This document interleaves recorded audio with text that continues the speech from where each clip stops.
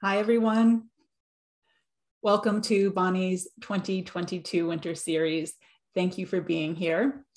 It's wonderful to be back together again. We have a mix of people who have participated in Bonnie's past series and a lot of new people who are joining for the first time. Let us know in the chat whether this is your first time joining Bonnie or if you've participated in any of her past series.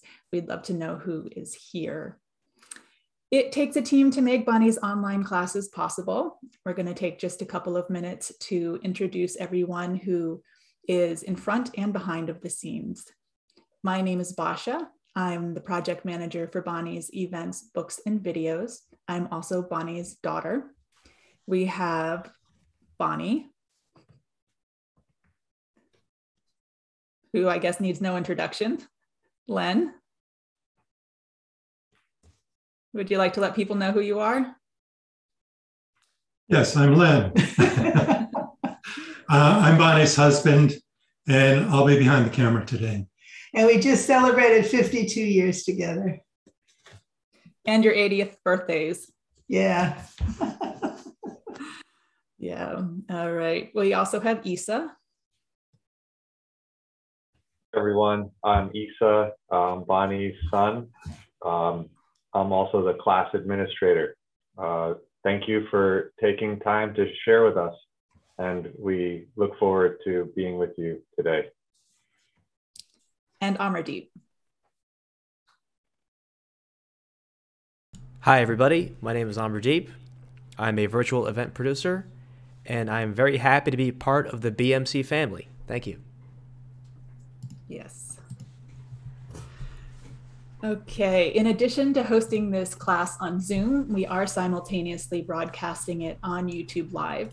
If you experience any issues in Zoom, please go to the class on YouTube Live. The link to the YouTube Live class is in the same email that contains your Zoom link. I will also post a direct link in the Zoom chat in just a moment. If you have not already introduced yourselves in the Zoom or YouTube live chats, please take a moment to do so now. We really want to know who's here, who you are, where you're located, what brought you here. We open class 30 minutes early so that if you'd like to join us for some virtual mingling in the chat, it gives us some time to say hi to each other before class starts. Bonnie also reads your messages as they come in and greets you in her own way. For those of you attending the class in Zoom, at the bottom of your screen, you have an icon called chat and one called Q&A. If you have any questions for Bonnie about the materials she presents today, please type it into the Q&A, and she will take some time towards the end of class to respond to as many questions as possible. And if you're joining the class on YouTube Live and have questions for Bonnie, post them in the chat there. The Zoom chat for each class will be made available to all participants. We have a few guidelines for the chats. The chat is a space for sharing your experiences, thoughts, and questions about the material Bonnie presents in class. Promoting your class's events or services in the chat is not permitted. For everyone in Zoom, a reminder that if you want to share your chat message with everyone, you need to change the setting in the chat drop-down menu before you send your message. Otherwise, your message will only go to Bonnie and her team. The Zoom chat will be enabled for the entire class. If you don't want to see the Zoom chat pop-ups, there is a way to hide them. You can find instructions on how to do that on our 2022 Winter Series resources page. I will post a link to that page in the Zoom chat in just a moment. We want to acknowledge everyone, all of you who has joined this series. Participants from, people have registered from 67 countries spanning 6 continents. It's extraordinary that within the real hardships of the last 2 years, we have found ourselves more connected in many ways. And being with you for this series and past series has been a gift and continues to be a gift for all of us. Yeah, in this virtual form of sharing Bonnie's teachings, we've been able to offer an immense number of scholarships, making her teaching more available and accessible to those who would otherwise not have been able to study with her. And we've also been able to reach a lot of new people this way as well. So we put a map together to visually see what 67 countries means. Take a minute to feel how we are all here together in this moment in time. We're circling the earth. Just take a look and feel it. And let us know, let everyone know in the chat which of the 67 countries you're from.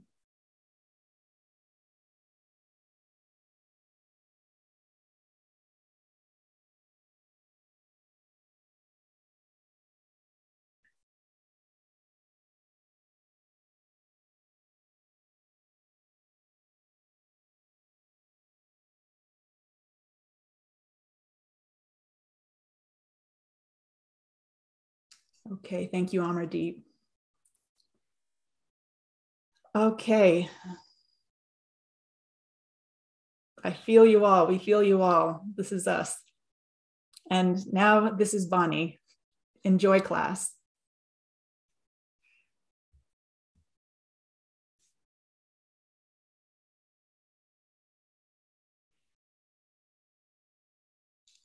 Welcome to our circle around the earth. And if this is your first time, join in. It sustains me even when we're not here together on screen.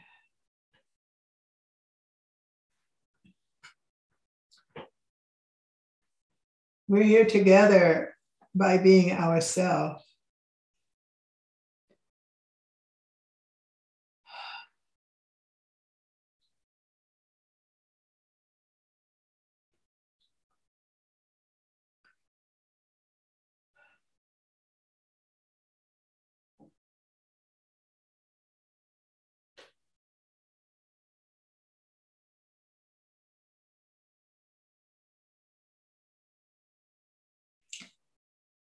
Welcome to my corner, and thank you for welcoming me into your space. Some of you are here right now in this moment, which is in different time zones, different seasons. Everything is different: space, time, weight. Some of you are tomorrow already, and then maybe you're seeing this, what for me now is next year. We are in the same space and time. There are very few of us who are actually in the same space. Len and I are here in this space now. Everyone else is around the world.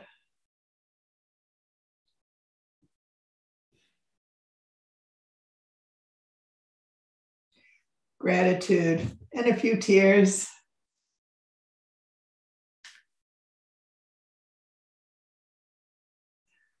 In a certain way, what I have to offer is information. But in a certain way, another certain way,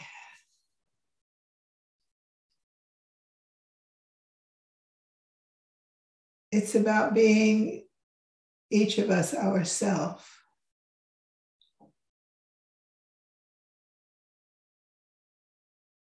Within community, with people that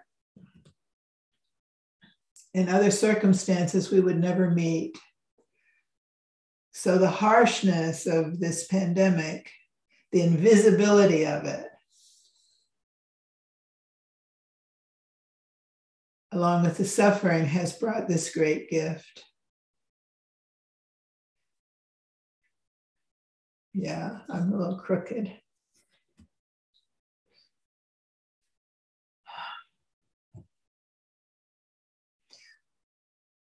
When I enter this space with you, I have a plan. That's good to know. but it's from the invisibility of our connection what emerges. My frontal lobe keeps track of, Bonnie, finish your sentence, and please don't interrupt yourself. The rest of it comes. And for each of us, it comes to us through ourself in this community.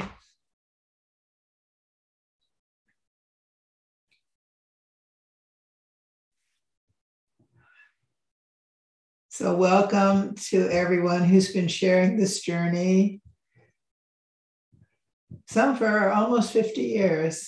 Another year it'll be 50 years for some of us. 40, 30, 20, 10, 9, 8, 7, 6, 5, 4, 3, 2, just this moment now, new. It's a lot to absorb, to really feel ourselves and each other. This is the first time I believe that I'm offering a series on the muscles outside of a training program. It's not usually the place of entry. So you're coming. I thank you. And we'll see what is called forth. It's very exciting. It's a little bit traditional, but mainly non-traditional, and how they come together. So in each of the series, we've looked at postural tone in different ways in each of the 4 previous series. And in this series, we will look at postural tone from the standpoint of the muscles. That's usually what people think of muscle tone as being in the muscles. Postural tone is in the posture, in stillness, and also in motion. It's the underlying ground, the underground vibration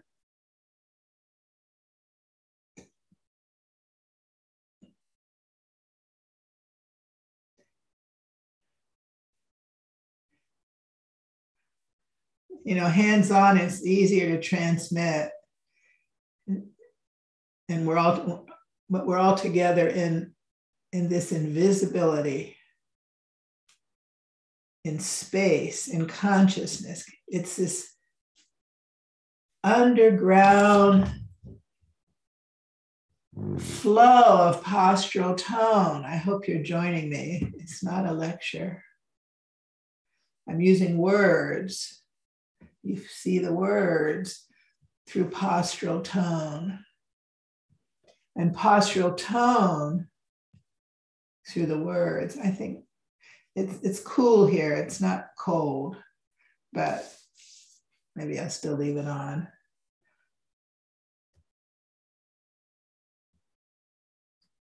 And maybe I'll take it off. So we speak of muscles.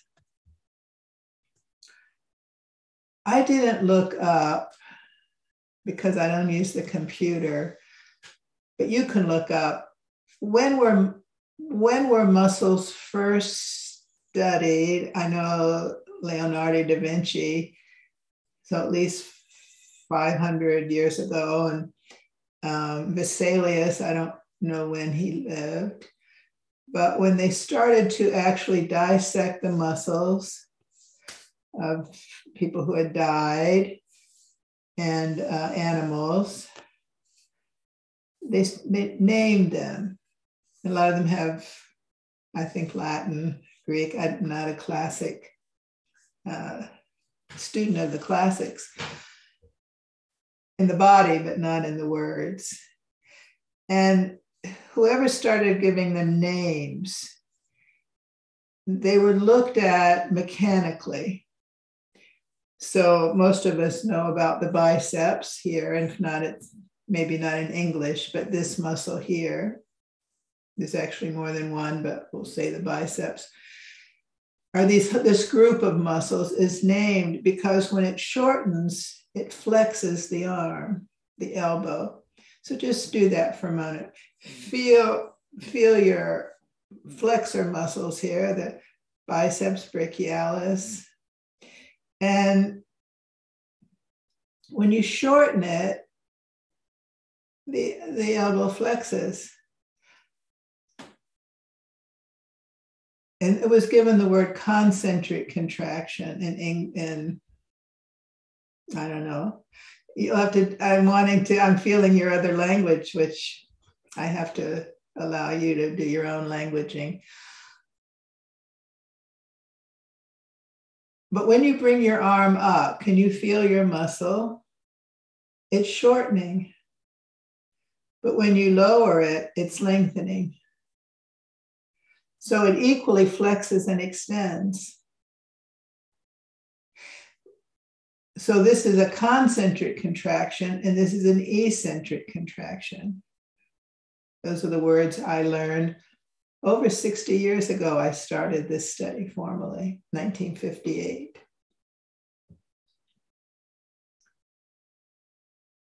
So to say that the biceps is a flexor, it helps us organize, but it's only half the truth. And then to say that it shortens, people go, now I have to exercise. I shorten the muscles and I get this bulk. Feel that. That's very different than feeling the condensing. It's condensing, it's a volume. And when you condense it, it's not just directional. It's not to say not to do that, but when you do it, condense it and use the whole body. So muscles are encased in fascia. And the fascia weaves the fibers together. It's not like plastic wrapping. The fascia itself is our cells moving. So when you contract in shortening, there's sliding of the fascia and the muscles. And when you extend, that's equally active. So the word contraction doesn't have a meaning in English, meaning to shorten anymore. So if we say condensing and expanding, so I condense and I expand, is different than I concentrically contract and I eccentrically contract. Play with those two concepts, concentric, eccentric, or condense. Your whole body gets involved to your feet. And I think I feel from experience, not just I think, the thinking comes later, that's a key to staying vital. I feel this ages us by turning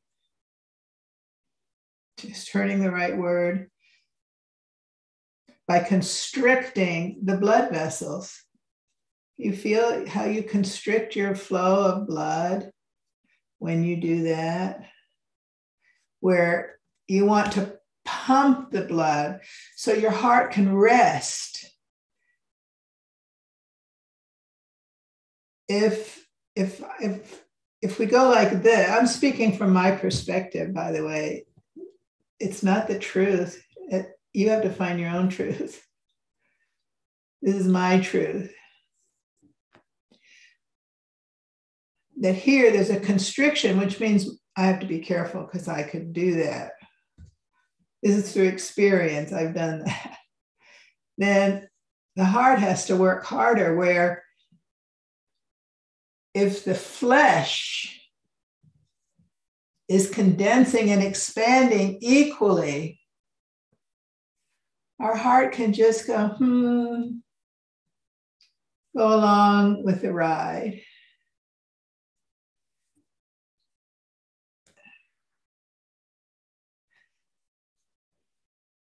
Sorry, but your shoulders are lifted, Bonnie. Could you lower your shoulders? Is that better? Yes. No. Feel the fascia, the muscle continuity, connectivity, moving everywhere. So if you move your index finger, your toes are responding. It's moving through your body. If you want to, don't do this, just watch this. I'm not going to really do it either. If you do this kind of head rolling, you really can destroy your neck. But what if you leave your head here? If you're not on a ball, they're really nice, and maybe they don't have balls where you are. But if you have a ball, it's kind of fun. You can do it on a chair, but I like the ball. Keeps me jumping. If you place your hands at your TMJ joint, find the holes of your ears and then come down in that space of the cranium and the lower jaw. And you can move your jaw side to side. But you could also then hold your jaw and move your skull side to side. Or you can bring your jaw forward and back. Or you can bring your flex and extend your skull. That's our first movement, or one of our first most important movements in nursing, and why it's important, if possible, for a baby to nurse at the breast, where they reach out, take hold of the nipple, take hold and come back and suck with the palate and the skull moving. So that movement is not flex your head, extend your neck, flex your neck, extend your head or neck, but the jaw and your skull here are moving through the whole body. So you'll see a cat or you'll see a baby. If they're nursing, their hands are going or their feet are going. So the stiffness in the neck is due to some kind of, my hair got long since we started. I used to be short. People will go like this to the neck. Because it's forward, they'll go like this. Well, that just, again, puts pressure on the heart, but it also squeezes the vessels and dries out the fluidity of the neck. So I think it was last summer, I don't remember exactly each series, but we explored the neck. And by the way, those of you who are new, the old series are available.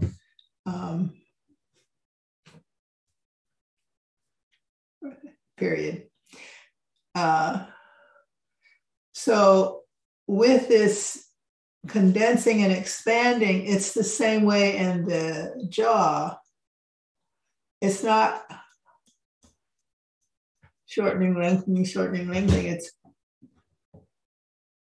I hope you're doing this. It feels really good.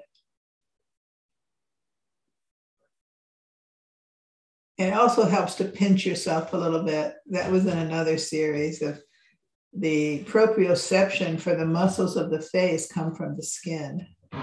So move your skin to move your muscles, and move your muscles to move your skin and the fascia and your feet.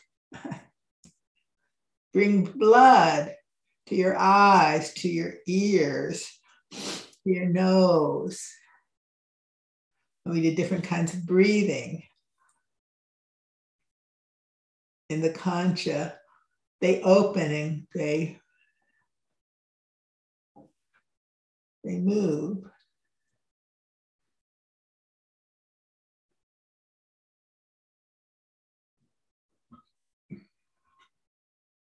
So I'm going to go to the skeleton here.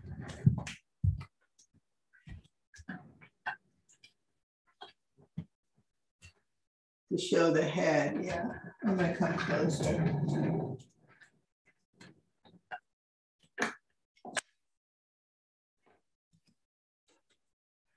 So here at the atlas occipital joint, sometimes I have to leave room for the words, that we often look at muscle action here at the neck, at the atlanto-occipital joint. And that's great. So you find that hole, that depression under your skull. And instead of flexion extension, feel condensing and expanding on the front and then condensing in the back and expanding on the back. So depending which one you're looking at, it's not flexion extension as this, it can be that as this linear process, but in the front, it's this, and then it's that. And meanwhile, in the back, it's like that and like this. So we explored before back bends, not to press the chest forward, but expand the front. And when you expand the front, the back kind of, by condensing, it's not, it's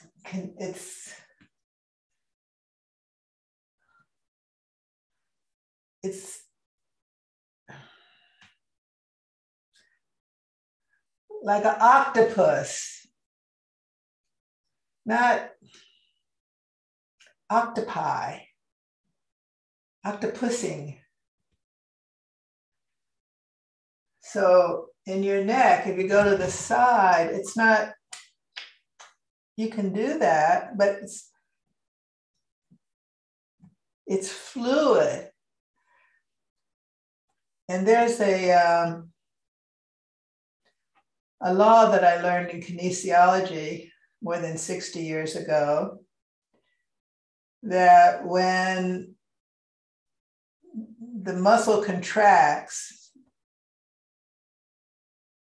whatever muscle is being looked at, the opposite side relaxes. So it's called the antagonist. The muscle contracting, the antagonist relaxes. But when you do that, if, for example, I haven't finished with the skeleton, but I'm going to step back so you can see me a little bit more.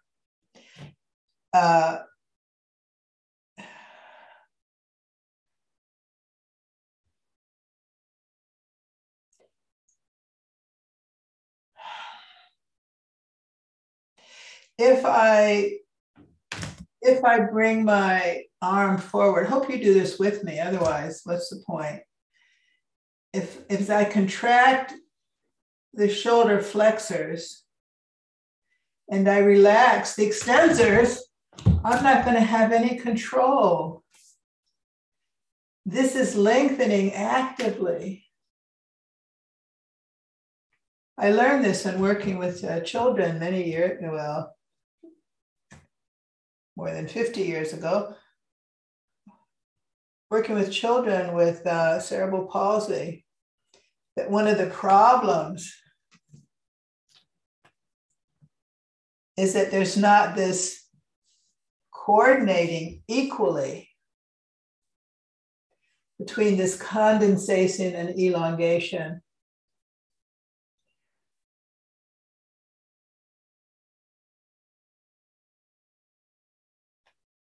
How do we equally engage the muscles on all sides of the joint?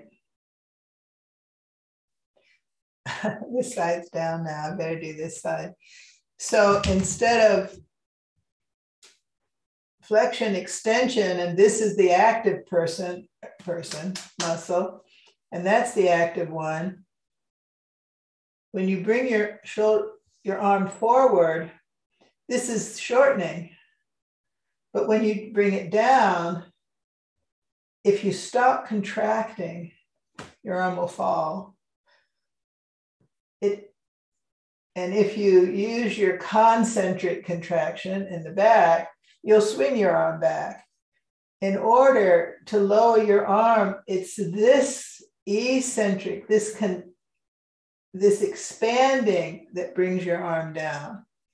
This is not, the extensors are not extending your arm, your flexors are extending your arm. It has to do with gravity.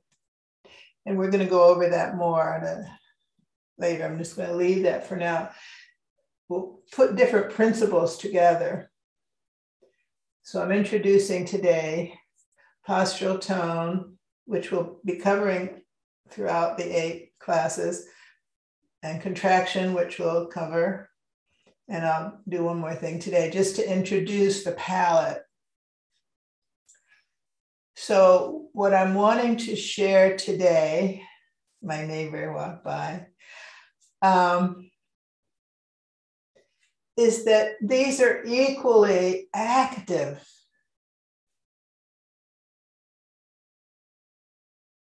And that the muscles are sliding. The fibers are sliding together and apart. They're condensing, like, again, I like the octopus, or what is it, the slime mold, that it's not, this is what when we're trained in muscle. I've even been told for recently and also decades ago that when in the science of movement programs, there's no movement. It's all visual and looking at charts or something. And this old science of concentric, eccentric, and that muscles are named, it's fine. I'm grateful, because I wouldn't be doing this today if I hadn't gone through that clarity that's mechanical. Not to throw it away. Don't throw it away, but evolve it into today, into cellular equality. We could use that in our culture. You know, hierarchy, it came out of a hierarchical, mechanical. It's okay, it came out of that, but let's take it into more living, feeling. It's emotional. I'm tense. Well, that tension creates mental, psychological issues. So maybe I'm dealing with it through imagery, through emotion, whatever, but I'm still carrying around this form.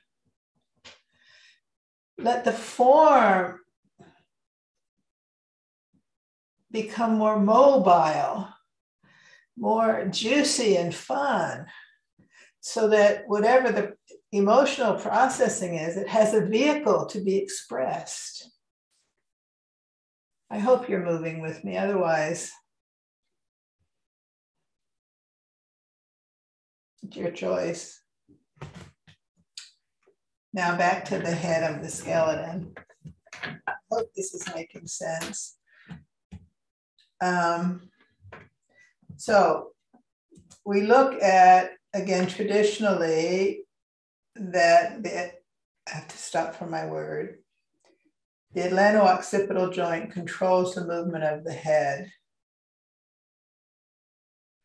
But that's not the first movement that a baby does. The first movement is in the mouth. The earliest cranial nerve to myelinate, well, is vestibular, is to register the movement of the embryo and the fetus. They have to know what's going on proprioceptively, which we'll be covering in this course workshop series. But the first nerve after vestibular have to do with the mouth, because we need that for nourishment, for eating, and we need it for breathing.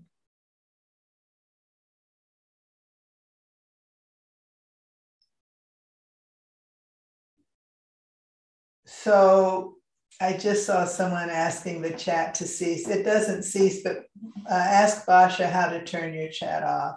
You don't need to see it. It's a distraction for you if you don't want to see it. But it's an important part of the series for people to communicate. And then at the end, I read the chat. It's the only feedback that I actually get individually. It takes me a couple hours, which I love, to read the chat. And usually it's about what we're talking about. Sometimes it's about, oh, I have to wash my hair to get the dye out or something. Sometimes it's what you wouldn't necessarily do in class, but just turn it off. I did interrupt myself, but I felt it was important to answer you. So with the mouth, is the first movement of the head. And I don't have a table in front of me, but if you're watching on a computer or something, you can put your elbows on a table and then put your chin in your hand. And so it's your skull that's moving. I don't know how clean your thumb is, but if you put your thumb in your mouth, I can't talk and put my thumb in my mouth, and you reach up,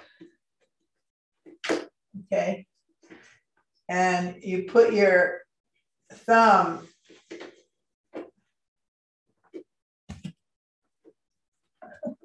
are you okay?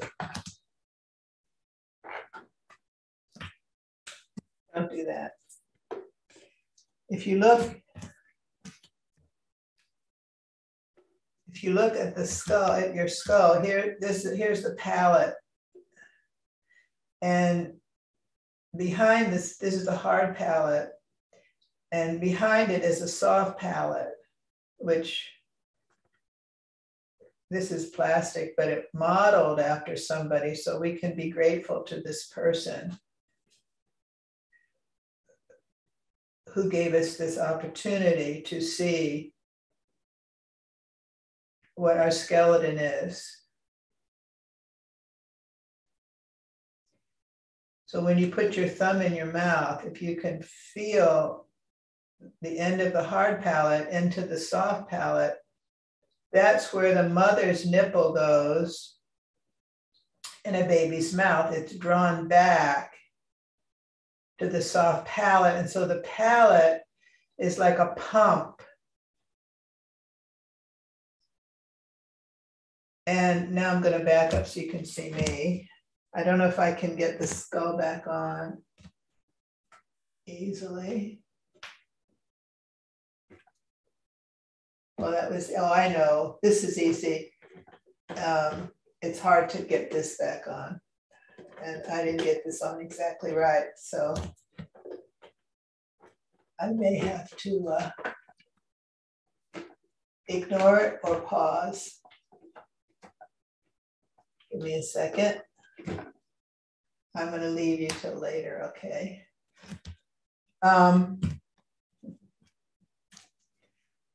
There's a little hole up here and it's hard to find. I did distract myself. So I'm going to bring the skeleton. Thank you very much.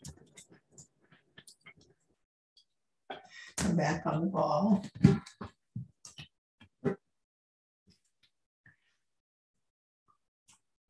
that the movement, if you have a tight neck, and a lot of us do, I won't say most of us, it's your mouth and this orchestration of the muscles, not this linear. I hope that that's one thing that I'm able to transmit. This is a mechanical outside evaluation of muscles. And if we walked around like that, we would look like a robot. And they're looking at robots now to look like people walking about. So we can let go of that image and just feel how your muscles are equally engaged. They're engaged concentrically. Sorry, no, it's a C word. Condensing, but it's sliding. You feel your muscles slide. The fibers are sliding. They really are. I don't know if we'll get to that in this 8th series. We'll see. There's a lot to get through. And for those of you who have the opportunity to join a BMC training, then there's a course on the muscles. But that's, unfortunately, that's limited to locations, but some of you are in those locations. So we'll do it here. Is this making sense? If you were in the room, I could see you. I could go over to you and I could infuse this, not teach it. That if you want to bring your arm, this is horizontal adduction, horizontal abduction. Gratitude for who named it. But it's about hugging. It's about, what happened? Oh, that was in the winter series. The embracing reflex. It's called the Morrow after Dr. Morrow, who himself named it the embracing reflex. But doctors like their name on something. Somebody else gave it his name. He said it in German. I only read about that recently. But it's before you hug someone, you have to open. And if something happens, it's like catastrophic. You open and then hopefully there's somebody there who can.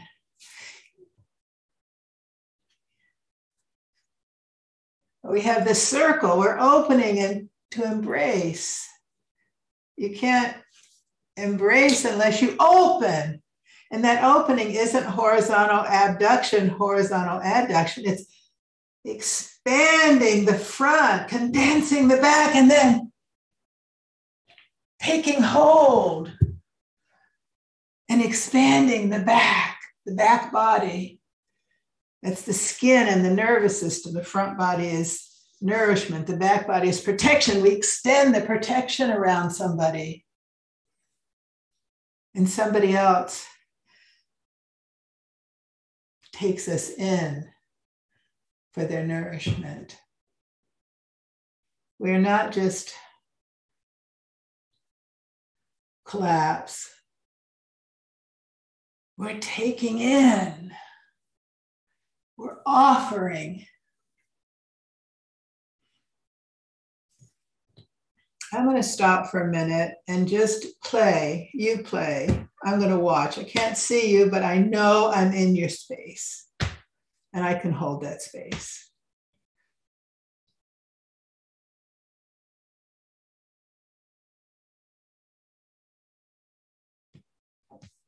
I just saw Issa say there's some Zoom problems. I'm sorry.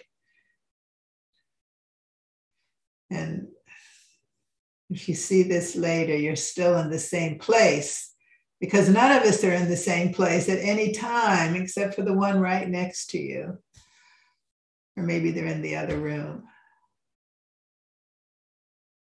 We are in eternity together.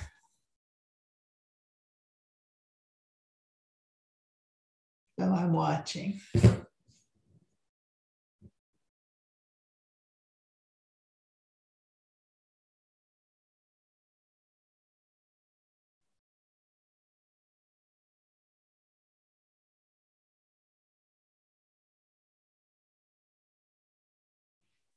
By the way, sometimes it's not possible.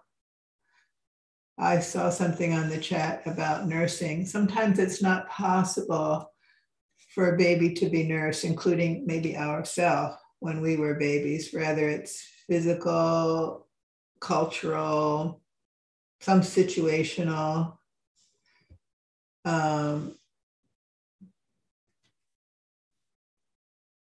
It's still there because these are ancient patterns. They're approached intellectually, which was a great gift. But now we're taking it back into the natural with gratitude for the intellectual. But the nipple of a bottle doesn't go back that far in the mouth. So the baby ends up doing more cheek rather than palate and pharyngeal behind that. It's just more, it's more superficial here. And that has a gift. It means we can discover the other with consciousness instead of discovering it unconsciously. And then let it go back to the unconscious. I don't know if it made any sense, but you can see it again. All right, so what does this have to do with postural tone? Postural tone is this underlying vibrational foundation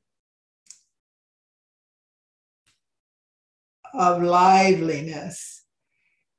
And we see it in the muscles because it's through the muscles that we move. But all of the cells of the body, and maybe the molecules, the atoms, we could keep going back, but I'll stop with the cells for now, although we do that also, are contributing to tone. So a baby born, oh, maybe I interrupted. When a baby's born, the tone is evaluated. So I'm going to ask Amardeep to show us, thank you. Stop with that one and I'll say something, please. So here we see a baby in the womb and then in their process of birthing. So the one on the left, I call it the baby ball reflex. It's a reflex that's stimulated by the environment of the womb. And it's total flexion of the body. That's our first movement pattern of the whole body. There are other movement patterns, so I don't know if first is the right word, but all the parts of the body wake up. So let's just say this is a major early pattern, and it develops in the last trimester of pregnancy as the fetus and grows in the uterus, in the womb, and there's a lot of resistance to expanding.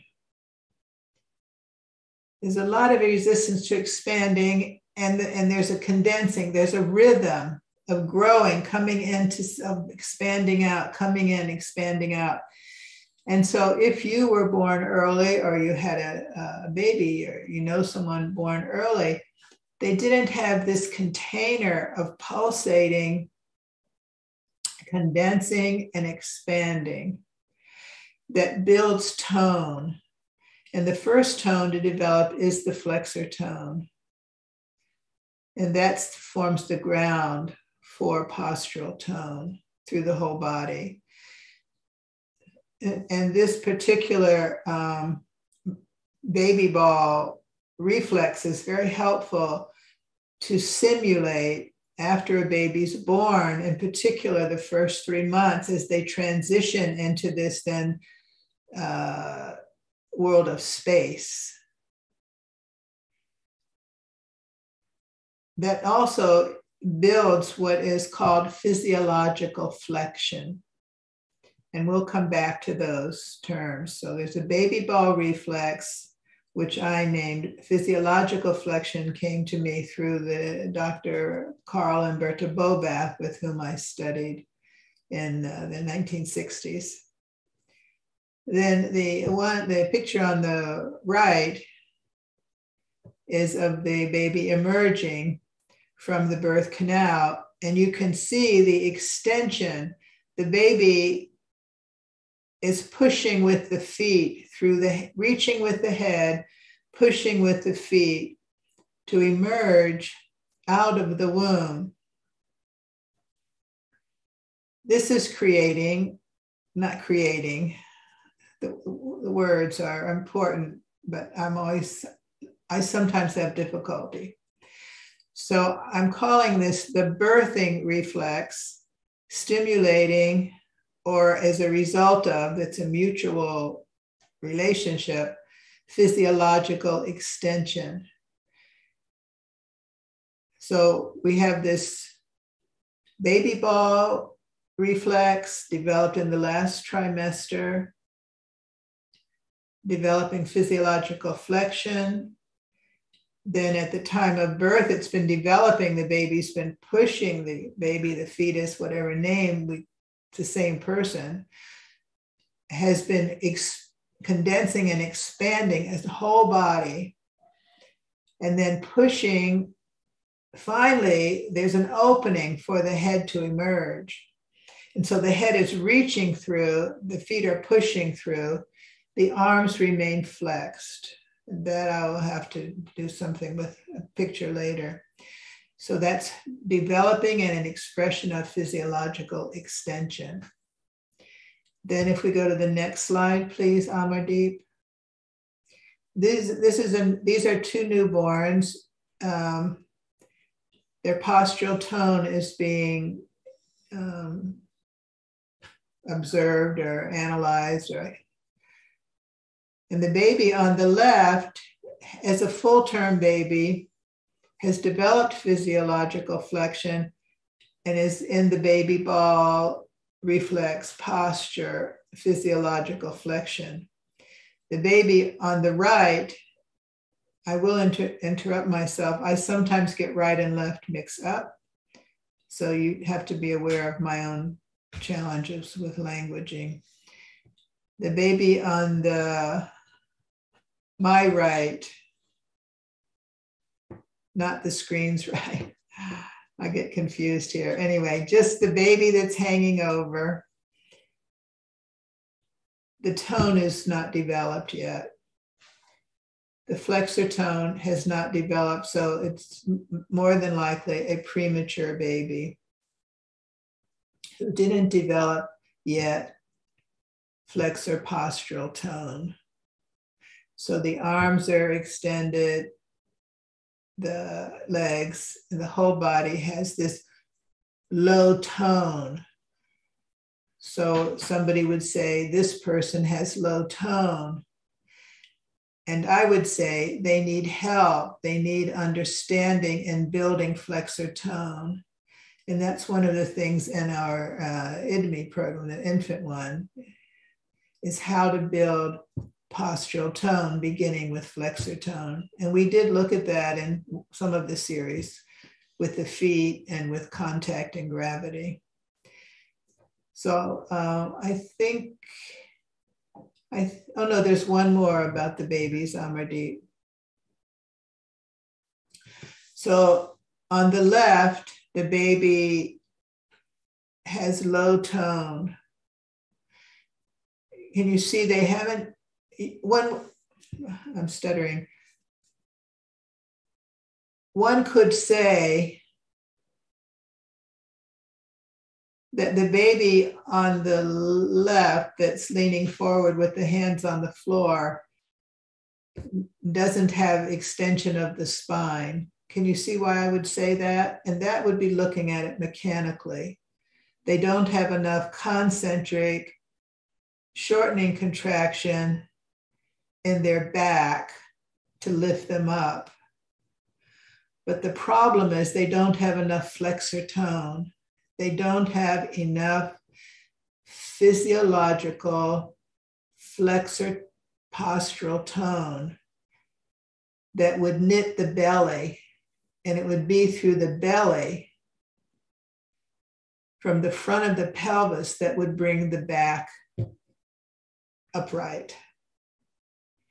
And so when people talk about building core strength, this is an example of needing core strength, but not by contracting the belly, because if you contract the belly, what's going to happen? The baby will go further forward. But if you develop postural tone, the baby will sit up.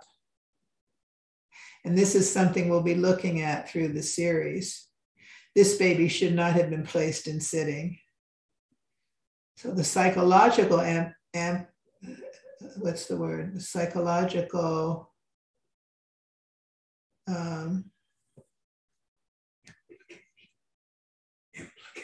implication. Thank you, Lynn is motioning to me. I have to stop when I fall into a language hole. I kind of fall into a hole altogether. So I have to pause. Maybe this happens to some of you. That if the baby contracts their belly, which is often taught to develop core strength as adults, it just makes more flexion. But as you develop postural tone, flexor postural tone, it brings strength through the fascia, through the whole body. And it would bring energy up through the whole front of the body to the neck to bring the baby to verticality. So I know the psychological implication of that baby, even when this baby develops enough muscle strength to sit vertically, there's an underlying emotional, psychological component that's underneath it.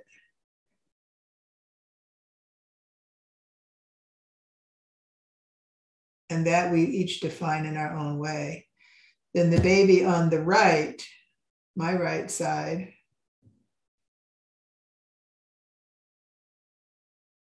has too high a postural tone. They were also sat too soon. You can tell they have the flexor tone. You see their hands are fisted.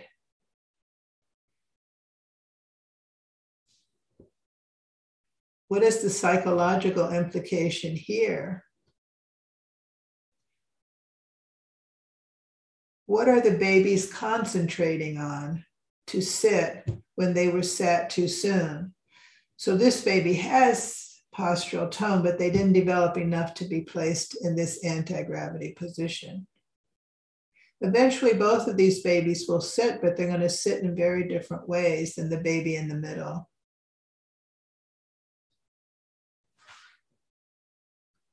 Where the baby developed balanced postural tone. So what is where are these babies' attention?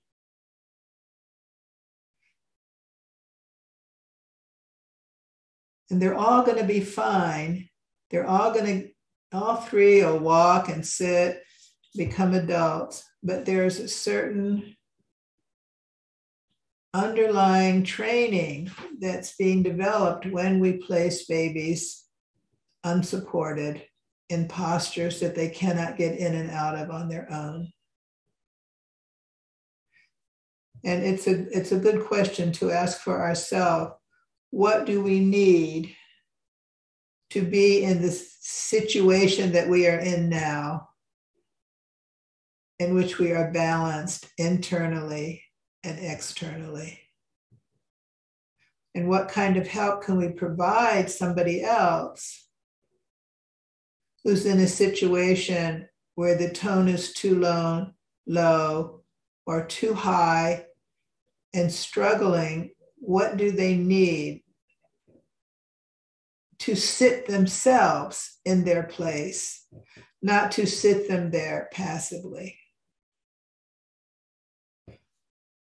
I think that we are at the place where we could begin to take some questions if anyone has them, not to answer them, but to extend them, hopefully. Yes. Back up a little bit so my whole body's in there. Okay, we do have questions. Let me find them here.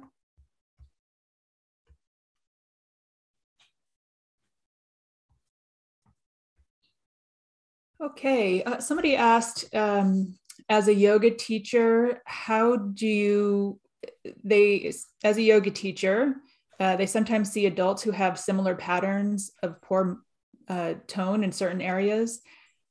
How do you advise to help them, they say, strengthen their postural tone, maybe to build their postural tone? That's what this series is about. Today is more introducing concepts. Well, they're all about concepts, but building postural tone and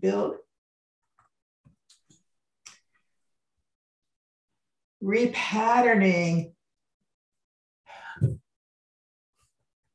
and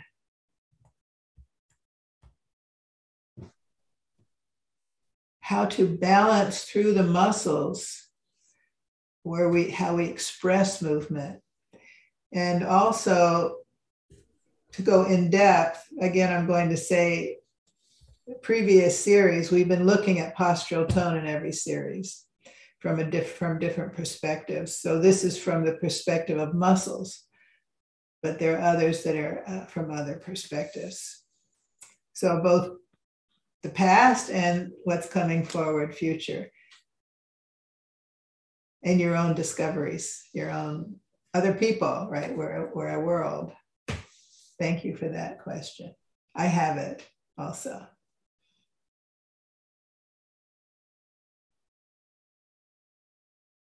Ready for the next one? Yes. Okay.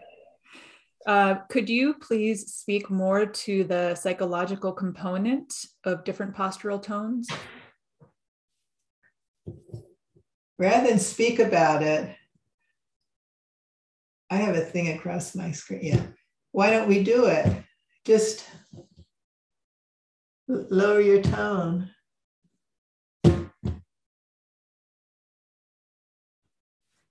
What do you feel? And then sit up with it. Move with it. What are going to be your tendencies? Perhaps to hold. I don't know. There are different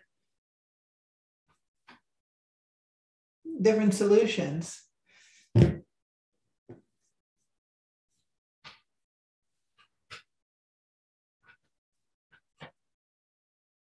Play with it. We still move. You might see a tightness. Well, you could have a looseness in the joints. See, there's no one answer. You could have a looseness, or you could have tightness to hold it up, like that baby. They just got kind of stiff in the joint to hold up. They used a local, when we say eccentric contractions, which we'll look at also, but not this moment. Or the other baby that, I can do this. If you don't have the strength to do it easily, because you didn't get there yourself, somebody put you there, and you have to hang on, or you'll fall over. What are you going to do? And then eventually you get up and you let go, but underneath, what's underneath that? These are whole body postures. Condensing and expanding. We'll be coming back to this. It's not that we develop elbow flexion, we develop condensing, expanding. And they're always underneath typing. It's not type. It's typing. Type. The answer lies in you, not in me. My answer lies in me. And I've explored the patterns different ways in life. I see someone mentioned hypermobility there in the chat. Yes, we're going to look some at that. Although hypermobility, I feel, is more ligamentous. But we're going to look at that relationship. Not the answer, the relationship.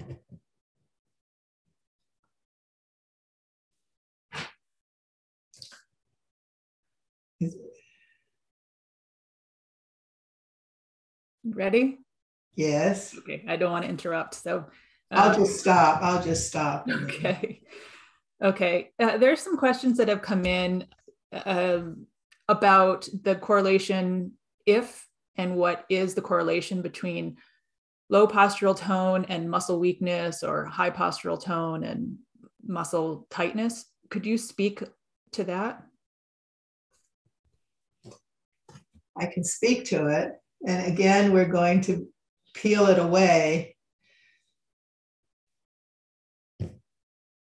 When you don't have full body postural tone, you're going to have to do something locally. You just will. And postural tone develops from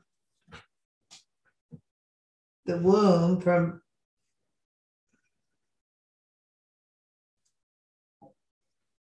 forget something.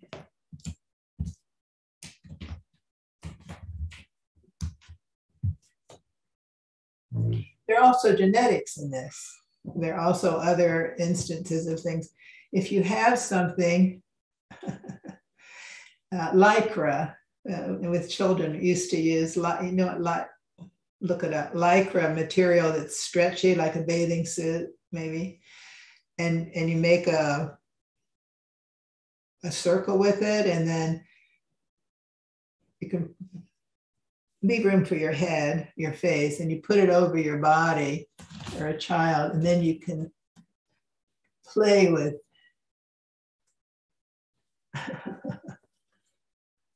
or do something that I have here, a blanket maybe, and you get my arm inside.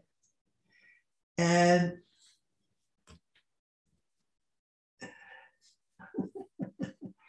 you do it. You have something that you could, get up and get something and wrap it around your head and your arms, at least, or ultimately your whole body, and feel how it's hard to do with it, that you have to,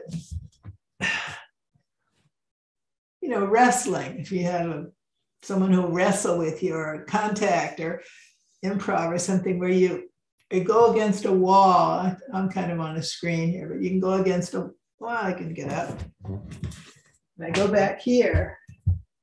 It's going to be cold. It's going to be cold.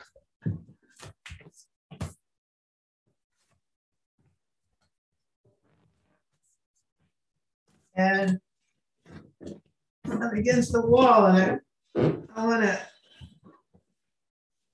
not resist it like the Green Hulk or something, but it would be soft. It would move with me. I could, you see a cat get on the earth, and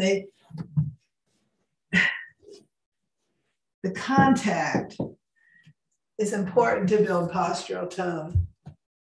That felt good. Maybe I'll do that again. Or I'll go on the floor. I don't feel like going on the floor. Why not? Again, this is not a performance.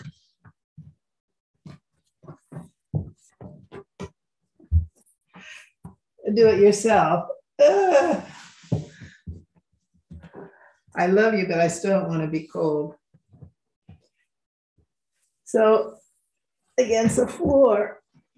And you'll feel your belly come in, not because you're doing a sit-up, but because you're engaging.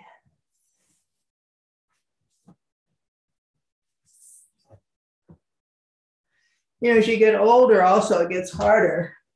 I can still sit up, but it's not as easy as it was years ago. But I can still do it because my fascia is connecting through practice.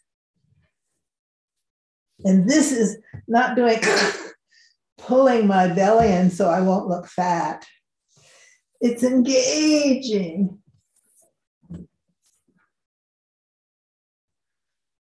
You do it. Take a few minutes.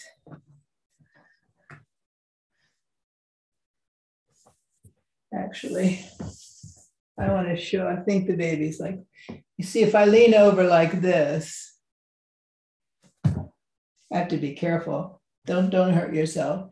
Lean over. It's not this that will bring you up. That'll just push your low back forward. It's this engagement in the front. So if you're too low tone here and you extend and you contract your belly, you're not going to sit up. You're going to go further around this way. So you let your belly go and you increase your tone on the front of your body through the fascia. It's not just a muscle thing, it's the fascia wrapping the muscle. Otherwise, you have a local locking in the joints, pushing the head. Okay, so I'm like this. So someone said, Bonnie, your neck is falling forward. Oh, is this better? Maybe it looks better, but it's going to age me physiologically. Where it's my hands, the tone in the palm of my hands, that flexor tone, that it's not, it's flexor, but it's condensing and expanding. There's not really one or the other. They're both happening at the same time. I feel like it'd be good for you to, I'm looking at the clock. Take some time to play. This is not a question answer period. It's a question explore.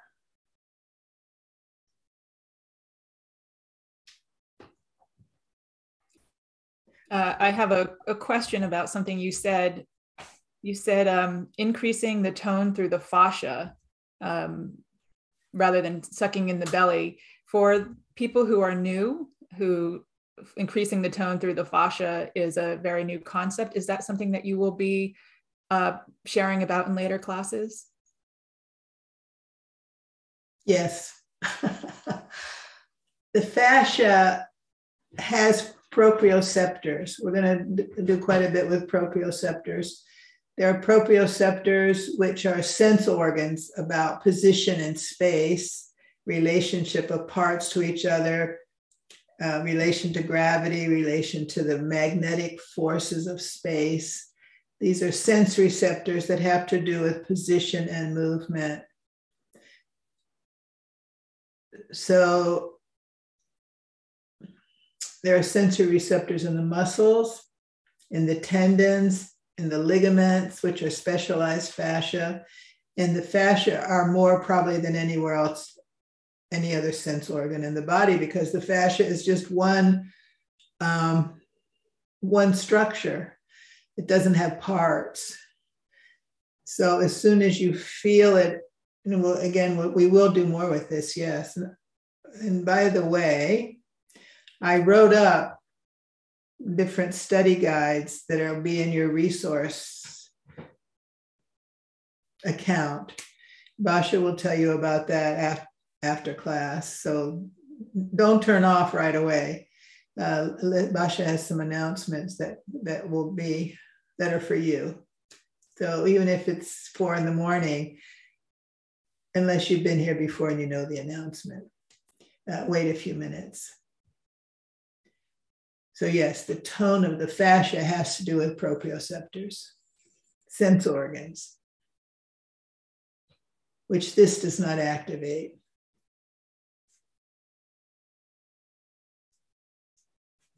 Are you playing?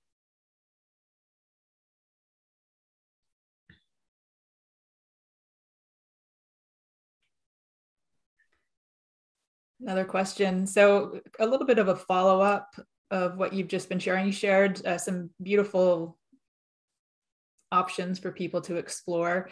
They were rather large movements. So for people who experience things like maybe cerebral palsy or muscular dystrophy or limited mobility for whatever reason, how would you suggest that they explore this postural tone? That's really important. When I was 4, I had polio and my spine was paralyzed for 2 months and I couldn't move my spine. And it's particularly my neck but my whole spine. So I have an understanding deeply of what it is to be paralyzed and not move. And a strength of that is that I know stillness. Everything has a gift as well as a curse and a gift. They're not ones we ask for, but we receive them. What are we going to do with them? Another thing is I broke this arm when I was 10, and I had what was medically called a claw hand. And over the years, I've found out how to regain that movement. And one of the reasons is that I feel is that because of the polio center, this didn't have the pathway to heal. Then even since you've seen me in the 6 months, my hand is open more. I still can't do this, but I'm getting pretty close.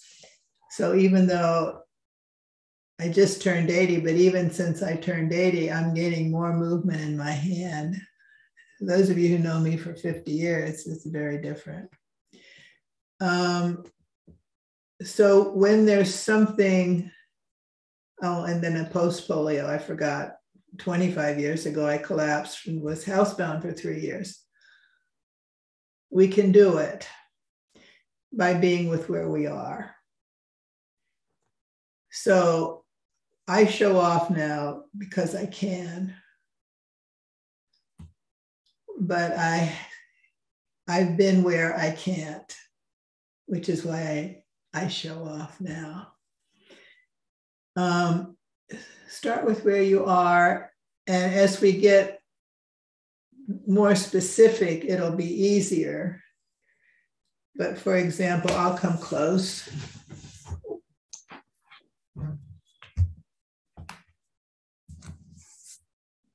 So maybe let my hand and face, let's see. I'll just show you, there's scar here, all the way up my arm here. There's scars here. My fingers are scarred. Is that if I tried to just do flexion and extension, there was no way. And even this little one, you know, that's my thumb. I still have trouble to move this one. So I explore it with micro movements, and I will help this pinky finger because it needs help. And by giving it contact, I'm not trying to do a local action, but fascial, so maybe get more of my back up.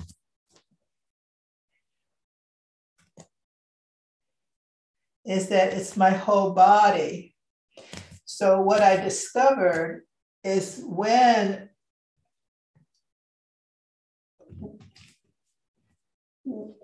this action in my hand reaches this part of my belly, pelvic area, you see my arm begins to lengthen from here. Not just here. It's this action. Somebody in this chat has just asked why the contact helps. It's just, it's nature. It's a given. We inherited that contact is important. It's essential. One of the great challenges of the pandemic is we've lost the ability to contact. And actually, I discovered in myself by seeing little children wearing the mask, little children, maybe 4. Although I've seen even, I think, less than 2-year-olds now. They came out of a martial art studio, and they were just so happy, and they had their little mask on, but it didn't seem to bother them. And I was like, "Don't come near me." And I thought, I just have a mask on. I don't have to be. Inside, I had withdrawn from contact. So then I realized the mask wasn't isolating me. I was isolating me.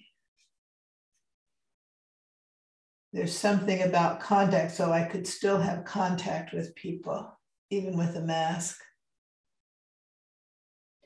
So I don't know how to show you that it's not this, it's this that's opening my hand, not this. It's getting there, gang. So if you're having a difficulty, and I know there's a young teenager here in the class who does have cerebral palsy,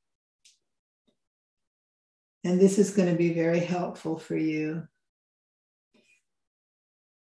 And I know your mom is doing it with you, to find how the control is everywhere together, just as in the world, we're going to go through this pandemic together. And any isolated place is not isolated.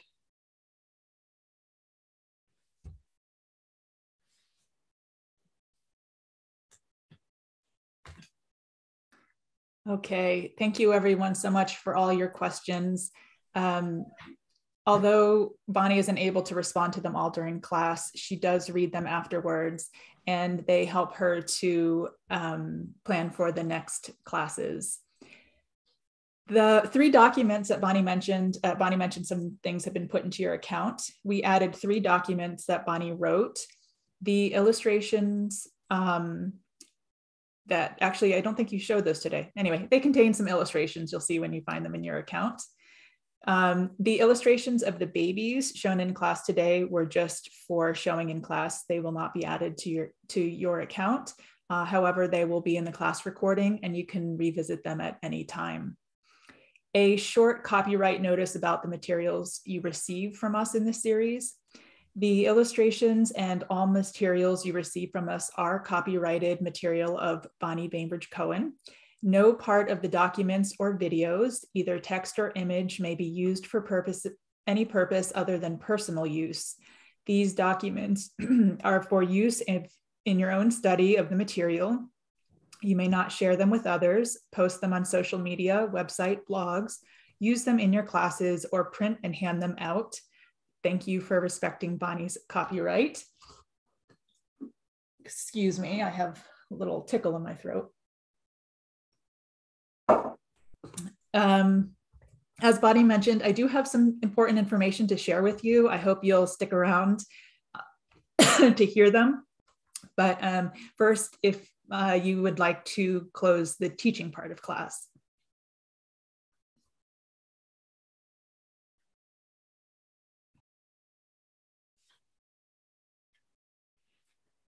We're here. Thank you.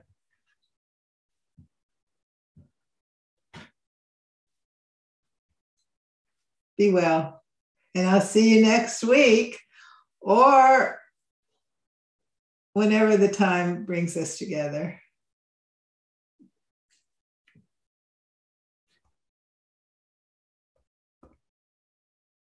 Okay. Thank you for a wonderful class. What a great start to the 2022 winter series. Thank you to each of you who came today for the live class. For those of you who are watching the class recording, thank you. A big thank you, as always, to the chat fairies in the Zoom chat. You are beloved and appreciated. This class is being recorded, and the class recording will be made available to everyone who registered for the 2022 winter series. The recording will be made available through online streaming on our website, and you will have unlimited access to it even after the winter series is over. The class recordings, documents, all of the information you receive from us will stay in your accounts indefinitely. So you can watch them whenever you want and however many times that you want. The Zoom chat from today will be added to your account with the class recording. We will email you when the class recording is ready. It typically takes us 1 to 2 days to have the video ready for you. We will email you when it's available and in your account. English language captions will be added to the videos as soon as we receive them from the captioning company. That usually takes a couple of days. After the class recording is ready. Study groups. Study groups are organized around the material Bonnie presents in her 2022 winter series, and they are available to all of you. The study groups are a wonderful opportunity to deepen your understanding of the material Bonnie presents, ask more personal questions, and to interact and connect with other participants in an intimate way. There are currently 9 study groups organized in 4 different languages. As more study groups are organized, we will include those, add those to the study group list. The study groups are offered and facilitated by organizations offered to a license to offer school for body-mind centering programs and body-mind centering professionals who have met specific educational and professional requirements. Information about study groups, including how to contact facilitators, can be found on the 2022 Winter Series resources page. We'll include a link to that page in the email we send you later today. Please note that Bonnie's office is not running these study groups. They are being offered by individuals and organizations outside of her office. So please contact the person or organization hosting the study group directly with any questions. We are unable to offer any other information about the study groups except how to connect with them.